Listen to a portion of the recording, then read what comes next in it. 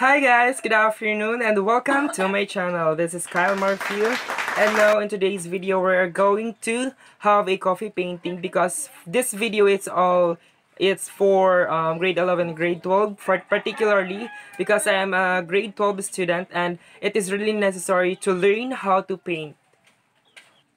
Yeah, may kanya-kanyang ibang branch ang painting. Yung isa yung sa canvas, meron din sa coffee painting. And in today's video, we are going to have a coffee painting and I will gonna show you how to make it. And now, please keep watching and kasi kailangan to, particularly ng grade 12 student kasi kay Ma'am Sarina. Yan po. Before anything else, I'd like to show you the materials that is really necessary to by making the coffee painting. And of course, coffee painting, the primary, yan po. Yan po. Sa 2 pesos po, meron din coffee painting na yung sa Nescafe. Then, meron din po, maingay. Yan po, coupon band a piso for a total of 3 pesos. Hindi pa yung total. Coupon band po isa. Then, meron pa po, which is, of course, the brush. Ito po yung isang brush na kailangan natin ngayon sa paggawa ng coffee painting. Ang gagawin ko pong coffee painting is 2 para may pagpipilian kayo para sa mga gagawin nyo. And meron pa naman po na nagagawin ko mga painting sa susunod na mga vlog ko. And kung ano pa ang gusto nyong gawin ko is gagawin ko po. Basta mag-ano lang po kayo sa Kyle's Vlog sa Facebook page ko po, Kyle's Vlog po. Search it and please like the page, my page, and doon na lang po kayo mag-comment. And if you want me to shout out your name here in my channel, just comment down doon sa Facebook page ko. So ngayon po kailangan, yan po, ito po, nagpa-paint po talaga kasi ako. So ngayon madami na po akong na-paint. And ito po yung mga kailangan din. Yun lang po. Ano pa ba? Yun lang po ang kailangan is kape, coupon band, tapos brush, and of course, the towel para po sa mga sweat. Yeah. So ngayon po, let's have, okay, we're now going to start. Keep watching lang.